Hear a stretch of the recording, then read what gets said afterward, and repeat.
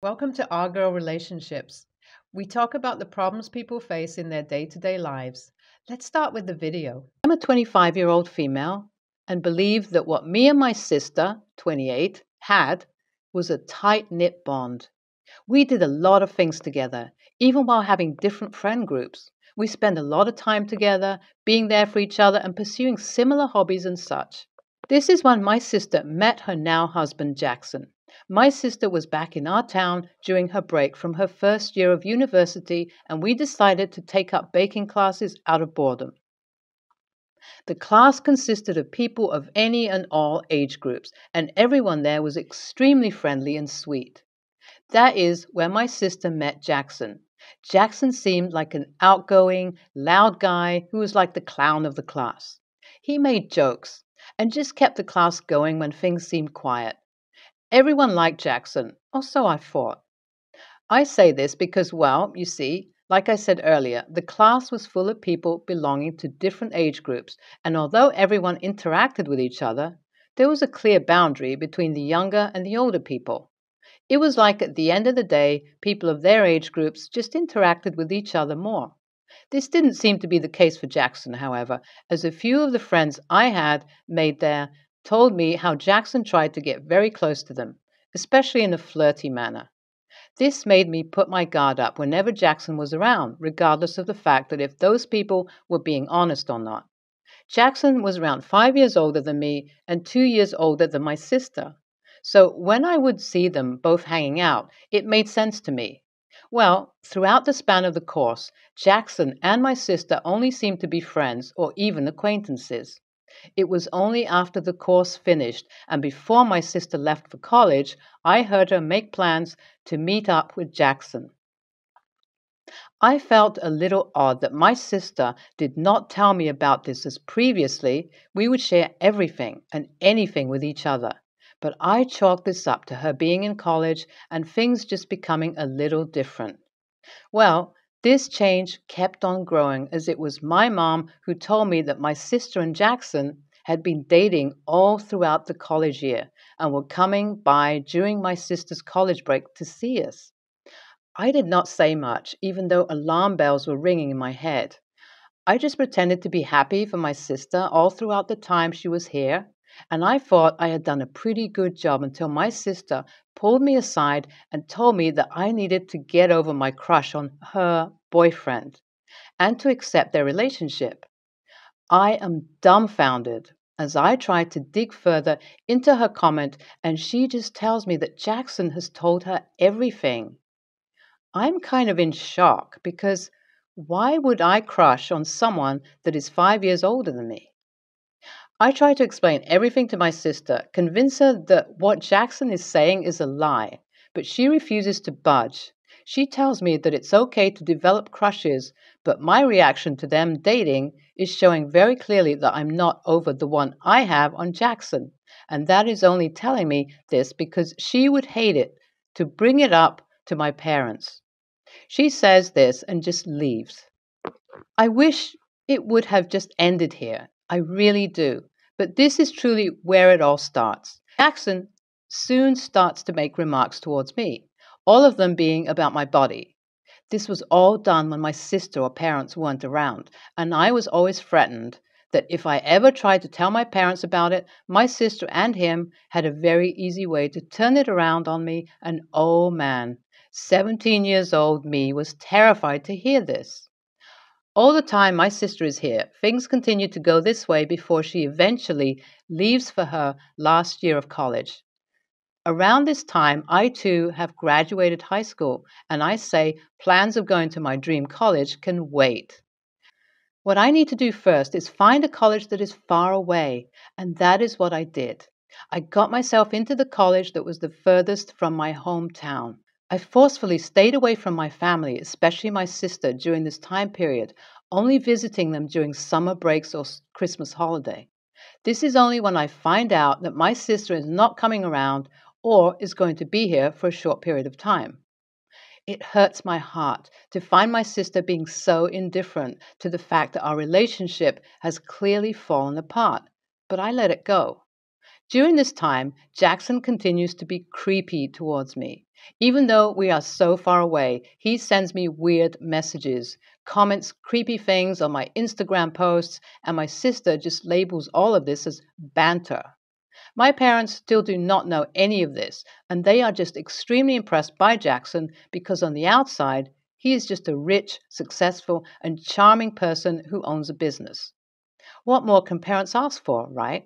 Well, things go like this, and at this point, my sister and Jackson have gotten married and have moved in together. I continue my visits in this manner, and God knows how, but 3 years go by. I have graduated and managed to find a job in the same city as my college because I don't think I have anything to look back on in that city. I feel good about everything. My work is amazing, and the friends I've made here during college and outside of it are great too.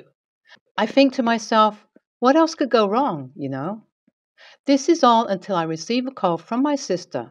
She sounds very excited as she informs me that she and Jackson are planning to move to the same city as me, as she's receiving a huge promotion if she's willing to move here.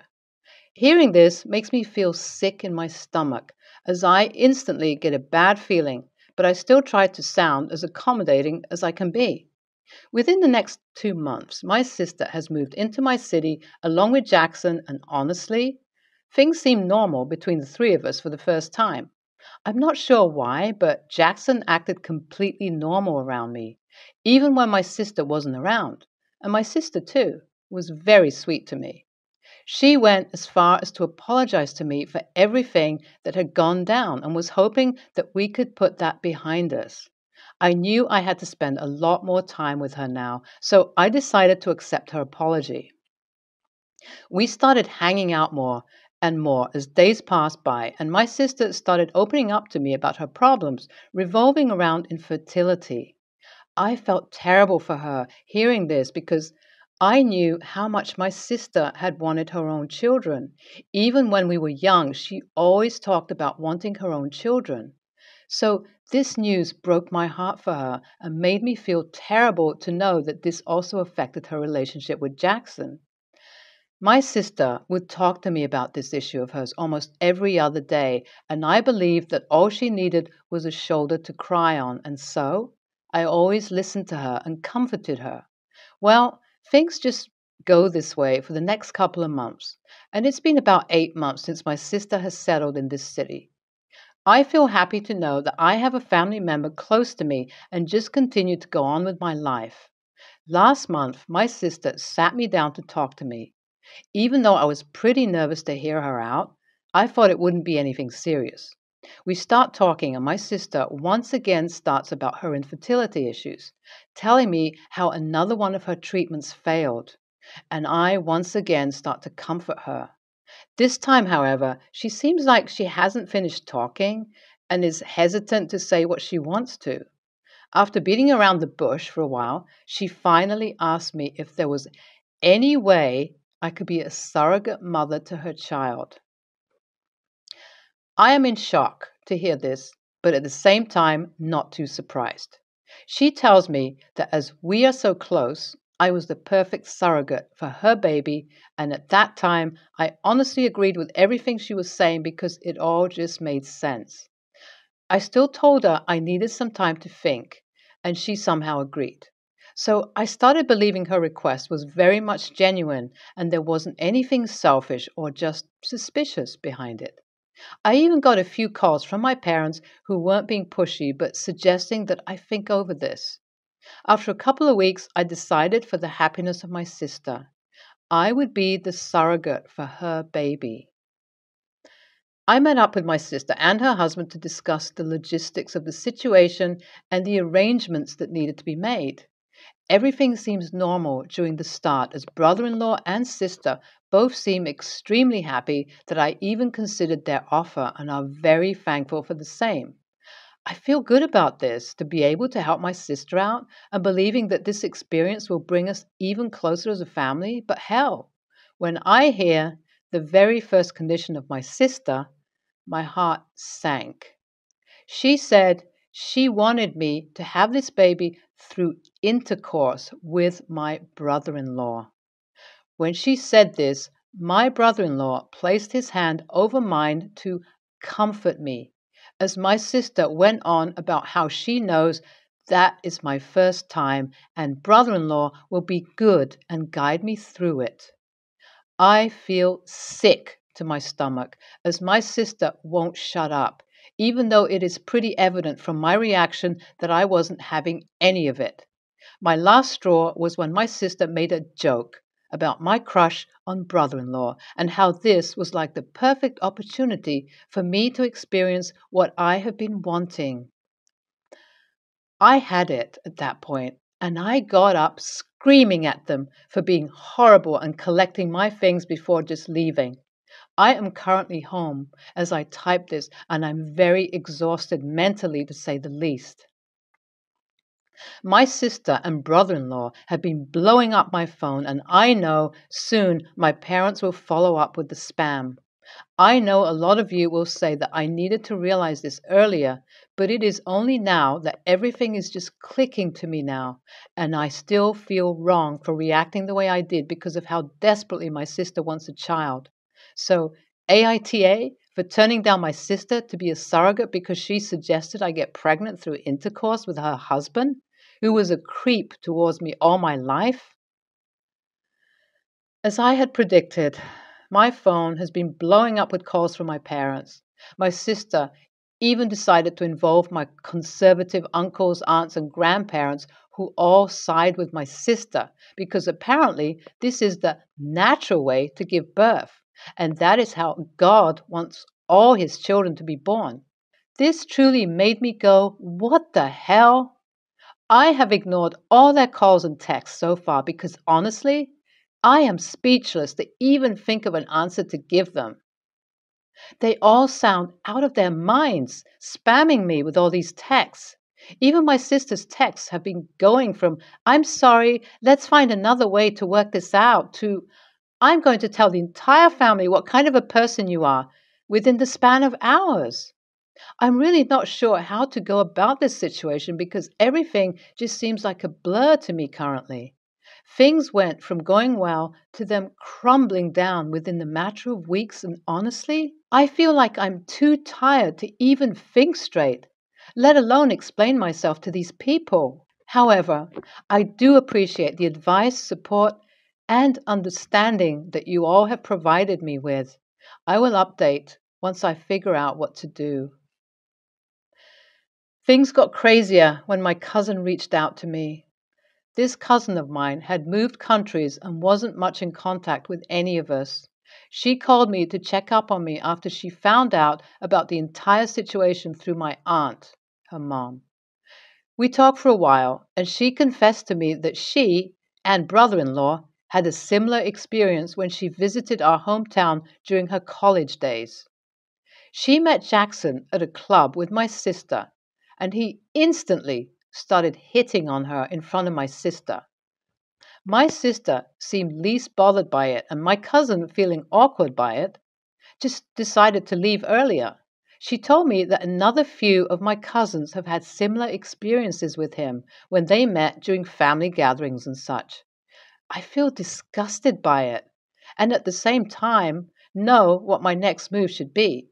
I thank her for informing me of this and instantly call my sister. I confront her and call her out for being a doormat, and that she can do so much more better only if she doesn't manipulate her loved ones and become a doormat to her predator of a partner. She stayed silent throughout the call and was crying throughout it.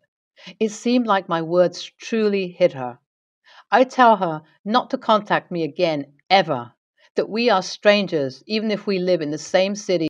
And this is what she gets for picking her husband, who clearly cannot respect her or the loved ones around her.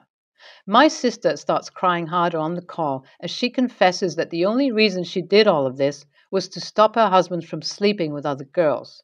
Although I'm not in the mood to hear her out, but decided to continue to let her speak.